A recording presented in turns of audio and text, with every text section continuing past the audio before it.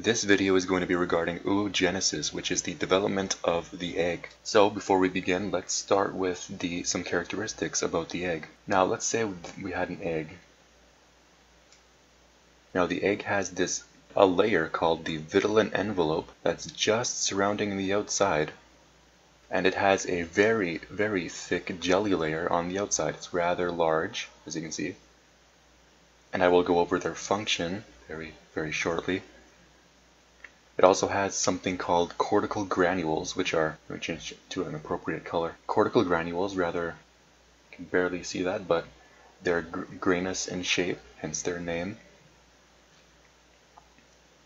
It's sort of just on the inside of the plasma membrane, to the perimeter of the plasma membrane. Now let's go over their function. First off, this is the jelly layer. This here is the vitelline envelope. And this would be the plasma membrane. The jelly layer serves protective roles for the egg. It's also a basic protection against polyploidy. Now, so this is a basic or a general protection against polyploidy. Polyploidy is the fertilization with more than one sperm, which would cause but birth defects, essentially, which is not preferable, of course. Now, the vitelline envelope plays a more active role in preventing polyploidy. There are two main defenses the egg has against polyploidy. The first one is called the depolarization, and the next is called the slow block. So let's go over depolarization. It's very simple. Let's say we had an egg, and now let's say we had another sperm that was going to fertilize the egg. Let's say it made contact right there. Now right at the point of contact, there would be this sudden rush of this release of calcium inside the egg that would change the cell's electronegativity, which would cause the sperm to be less attracted towards the egg, which would work in that favor because the egg is already fertilized. The release of calcium begins at the point of contact, and then eventually it starts heading in that direction, and it keeps going until it actually covers the entirety of the egg, until the egg is depolarized. This decreases the mass quantity of sperm that go towards the egg, so it does serve a rather important role in preventing polyploidy. Now let's go over the slow block. This occurs just after the depolarization. Let me just get rid of all of this here.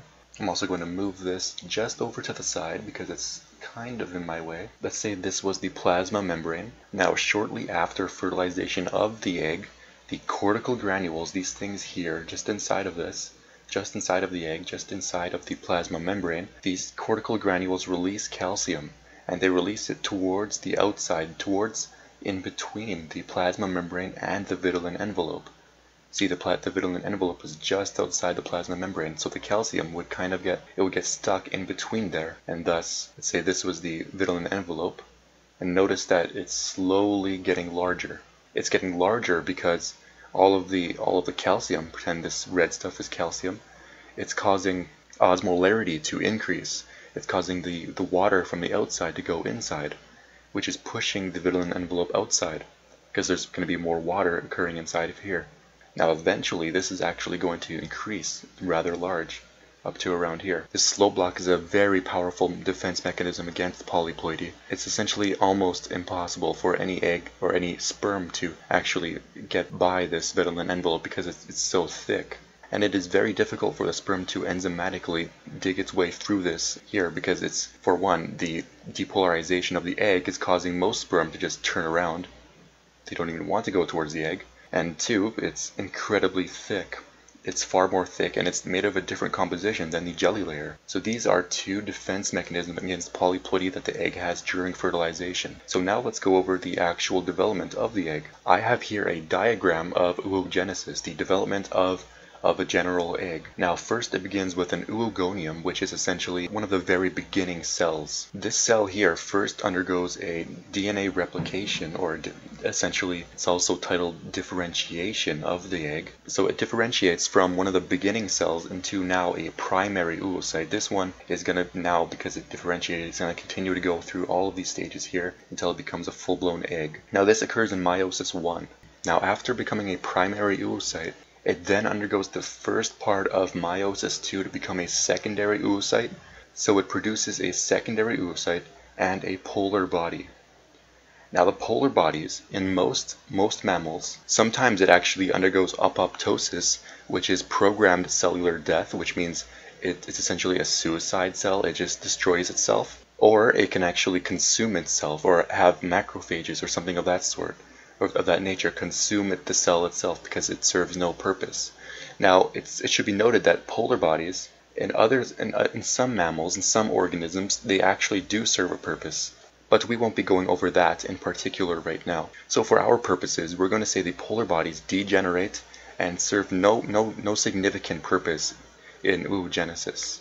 So we can think of polar bodies as being the byproducts, it's just garbage that is produced during the development of the egg. So after reaching the first part of meiosis II and becoming a secondary oocyte, if you notice this one right here, this one lineage of egg, this one is going to become the actual full-blown mature egg right here. Everything else is just going to be garbage that disappears. Now, as I was going to say, once it reaches the secondary oocyte stage, it's actually going to stay here. It's going to be stopped, halted, until this one egg right here is fertilized. Now, after it gets fertilized, only then does it continue to produce another full-blown mature egg. It's going to become a zygote and develop into the organism that the egg is from. This is also going to produce another polar body, which is going to just degenerate for our purposes. And this polar body over here is actually going to undergo it again. But we could just ignore that. It's pretty much just garbage destroying itself at this point. So that is essentially the basic development process of an egg. It produces a lot of garbage here, and it stops at meiosis here, at the initial point of meiosis II, and waits until it gets fertilized. After fertilization occurs, it matures into a full-blown egg, a zygote, at which it later develops into the actual organism. So let's go over some types of eggs that we can actually have. And these are the three main egg types. First we have mesolithophil, telolithophil, second, and isolithophil. Now the main differences, the distinguishing point between these types of eggs are the quantity and the position of the yolk. Notice in isolithophil, this one right here, the yolk is more generally evenly distributed all around the egg. While in, let's say, telolithophil eggs, the yolk is in a high abundance, yes, but it's polar, it's near some point on the egg, it's not evenly distributed. And notice that on mesolithophil eggs, these are the main distinguishing points between these three types of eggs. Now, sea urchins, these spiky things, these spiky sea-dwelling creatures, those types of organisms have the isolithophil type of egg. Telolithophil belongs to the birds, reptiles, and some types of fish. The example here is zebrafish. And then we have mesolithophil eggs, the Oogenesis. The Oogenesis is just the name for some type of frog. Most types of frogs have mesolithophil eggs. Now the quantity of egg, or rather I should say the quantity of yolk in an egg, usually states something about the organism's development time. Or rather, generally, it just means that the organism rather, needs a longer development time in order to become what it is. And these are the basic characteristics of the three types of eggs. Okay, well, this is all I'm going to be going over for today. Thank you for watching. If you have any questions, feel free to ask in the comment section below. I'll do my best to answer them in a rather hastened manner. And have a nice day.